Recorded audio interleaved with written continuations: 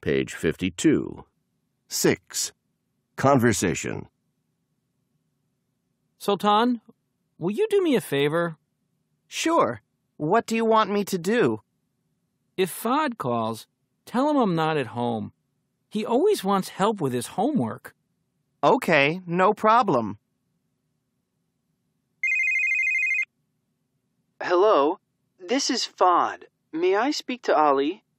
Hi, Fahd. My brother's not here. Ah, that's too bad. What time will he be back? I have no idea. Did you try his cell phone? Yes, I did, but he doesn't answer. Can I take a message? Yes. Please tell him I got free tickets for the football game tonight.